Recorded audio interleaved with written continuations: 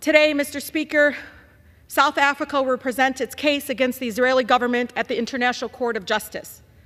And I ask unanimous consent to insert into the record the case.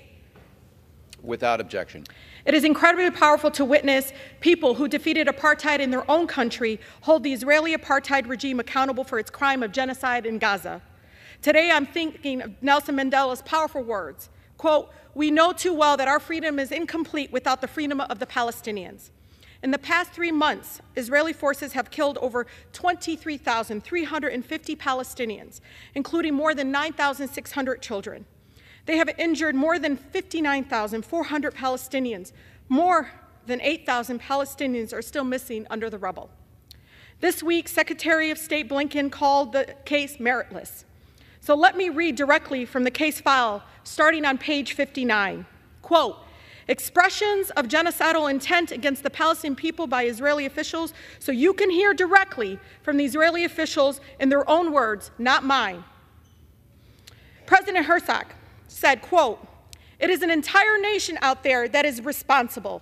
It is not true, this rhetoric about civilians not aware, not involved. It is absolutely not true. And we fight until we break their backbone."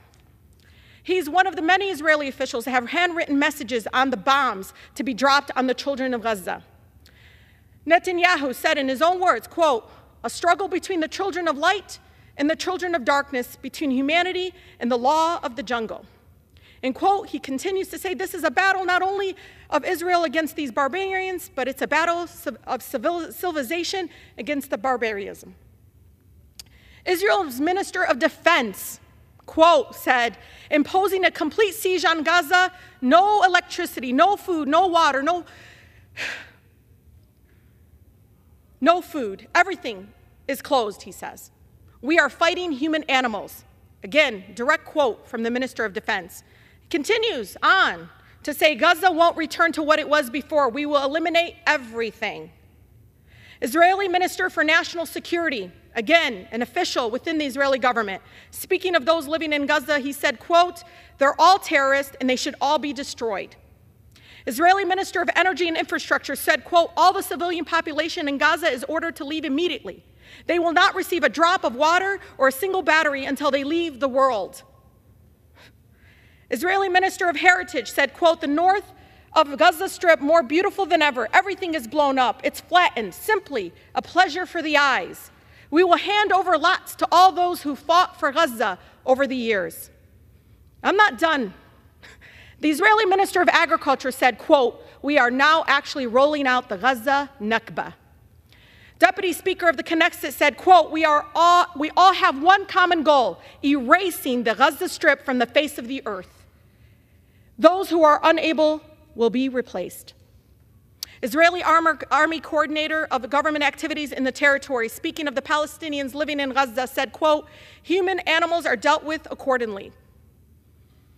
And the Israeli Army Reservist said, quote, "Don't leave anyone behind. Erase the memory of them. Erase them, their families, mothers, and children. These animals can no longer live. Let them drop bombs on them and erase them." Mr. Speaker, I would like to submit for the congressional record, as you know, the entire South African genocide case against the International Court of Justice. There is simply time to save lives, to stop the Israeli government from carrying out the genocide in Gaza. This body and the Biden administration are complicit in this genocide. Congress must stop funding the genocide of the Palestinian people with our American tax dollars. If not, the gentleman's time has expired. The chair recognizes the gentleman from Pennsylvania, Mr. George.